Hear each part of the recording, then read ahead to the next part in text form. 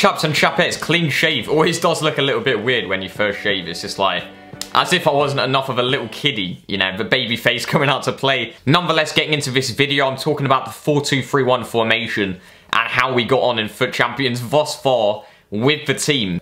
So, as you can see, we've got the post-patch gameplay right here.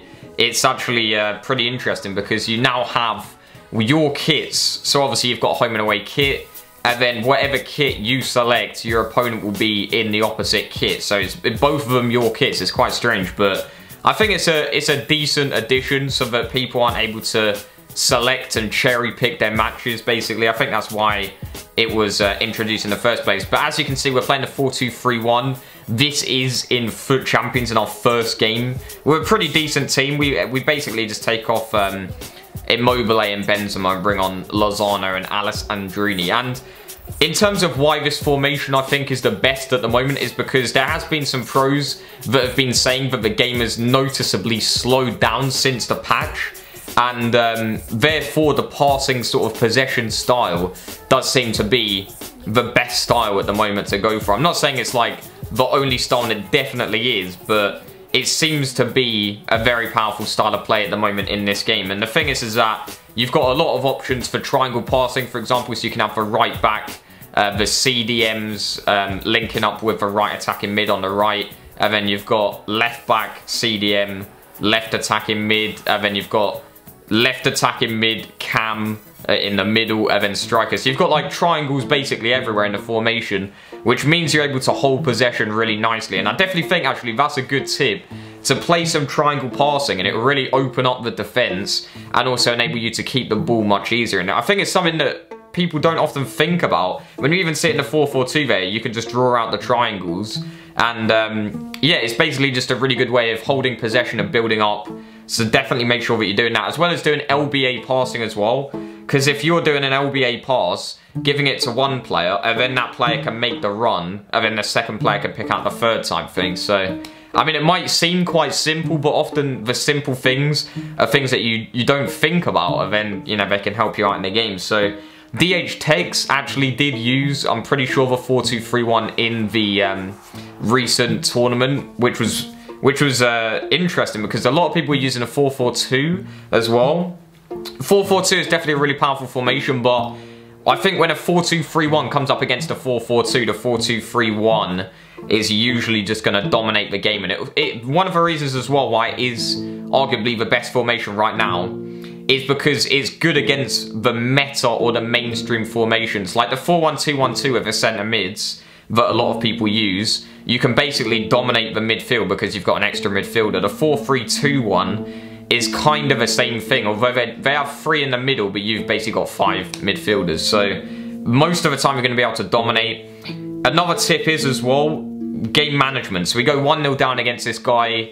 He's got Ronaldo. He's got a pretty legit team, to be honest. But we just up the pressure, and the pressure play seems to work quite a lot with this formation because you have such a expansive, but not expensive in my case, defense, that you're able to apply more pressure without sort of hindering your defensive abilities. Because if you're going 4-3-2-1 and applying a lot of pressure, then, you know, you've only got your 4 at the back, you haven't got any DMs sitting in front or anything like that. Whereas this, you've got the 2 CDMs, and it enables you to do a lot of triangle LBA passing going forward, whilst still knowing that you've got your CDMs that can sit back.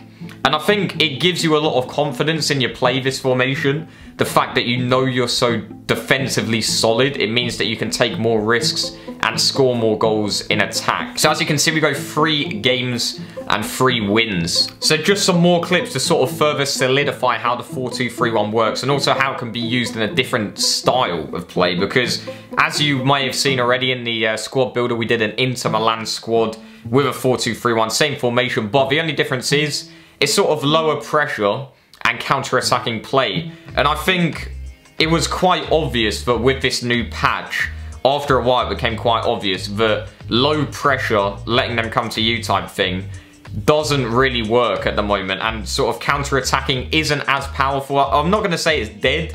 I'm definitely not going to say it's dead, but it isn't as powerful. But as you can see here, we're just basically doing a lot of build-up play, a lot of passes, a lot of short passes, trying to open up the defense. I see drags out his defender there. Douglas Costa, lovely little drag back, which is incredibly good this year as well, to be fair, the drag back. So fast, but we find ourselves 2-1 down because of a couple of silly goals, and we up the pressure literally by 20. Chance creation goes up, and I feel like the 4-2-3-1 really is suited to high chance creation, high pressure, because you have that much of a solid defense behind you. So you've got 2 CDMs and then the 4 at the back as well. And it means that I feel like the best way to play is just to pile everything on of them, really. Just every single pass almost. You'll notice here that almost every single pass is sort of with purpose to an extent with the Inter Milan team, more so than the other team. But also LBA passes, basically most of the passes, just to be able to get the 1-2s off. And you'll find that I do that with CDMs here, as you see Matuidi literally running straight through the defense. We pick up a W, and then into the next game, a pretty legit team, it's got to be said. So Gomez making a run straight through the middle. We get an LBA pass off, Icardi just sort of waiting for that. Gets another 1-2 with Icardi, shoots. Decent save. This is right at the start of the game as well. Cuadrado getting the ball across. Gomez tucking it away. Even Manolas coming forward there, the driven pass.